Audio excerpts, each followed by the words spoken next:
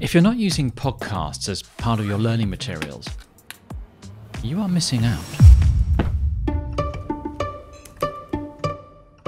The first podcast that I'd like to recommend, which I think you'll love, it's bittersweet for me because they don't make it anymore. So Ben, I want to kick it off with a question to you. It's called Linear Digressions. Hey, Katie. Hi, Ben. And Ben is, I think he's a web developer, and Katie is a physicist turned data scientist. What are we talking about today? We're going to talk about Gaussian processes as a way to solve pretty gnarly regression problems. And it was enlightening and insightful and nuanced, and I just learned so much from it. The Poisson distribution is actually really handy to know for certain types of modeling that you might want to do. I listened to this podcast from about 2016 until it ended in 2020, so it ended in the middle of the pandemic. If by any chance Ben and Katie see this video, I'd just like to say thank you so much for creating that podcast. Podcast number 2 will give you a high-level look at statistics, and it's useful because it can show you how statistics is used and misused. The podcast is called More or Less with Tim Harford. It's a radio show here in the UK, so I probably can't play any clips from it. He investigates data that's been reported somewhere in the world on a news site. So one thing that he looked into was there were reports that the Portuguese divorce rate was 94%, so he investigated that. It's reported that 29,000 coffee pods per minute go into landfill, and he looked into that one too. Listening to it helps you to develop a sense about whether a statistic seems right and the sorts of questions that you should ask if you want to investigate it further. In 1930, the Republican-controlled House of Representatives, in an effort to alleviate the effects of the...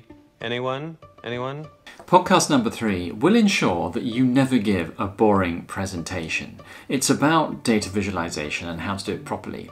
But more than that, it's about how to take the data that you have and craft a story out of it. The fourth podcast is presented by Professor Margot Gerritsen from Stanford University. And it's really quite wonderful when you see how all of these fields is all connected in exactly the same way. And it consists of in-depth interviews with leading data scientists from a range of different fields. So you get to see how data science is applied in lots of different sectors. There's also a lot of useful career advice and learning advice too. That's the doorbell. Oh, that was a really special Amazon delivery. Thank you.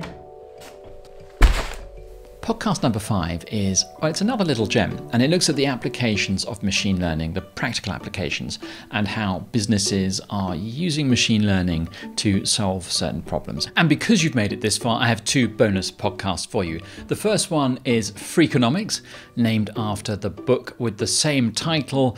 You'll like that. And the second one is from Tim Harford, the man who does More or Less, which I recommended as podcast number 2. And his new podcast is called Cautionary Tales, and it's a really riveting and interesting podcast. How do you learn STEM subjects like math, science, and computer science? If you're looking for a quick and efficient way of hacking your learning that's free and easy, then I think you'll like Brilliant.org. The sponsor of this video. You learn by doing, and Brilliant's interactive challenges, which are an integral part of the lessons, force you to think about the topic in different ways, which ensures that you understand it. The design of the lessons and their accessibility from a computer or phone means it's easy to build a learning habit. 15 minutes a day is all you need to start understanding and mastering a whole world of new subjects. Brilliant has thousands of lessons at levels ranging from beginner to university, and they add new ones every month. Thinking in Code is a recent addition. It gets you designing simple programs right from the start that solve real-world problems.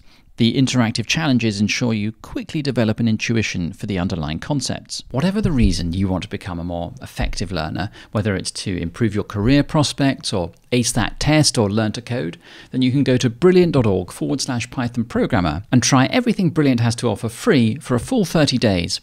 Or you can just click on the link in the description, and the first 200 of you will get 20% off Brilliant's annual premium subscription.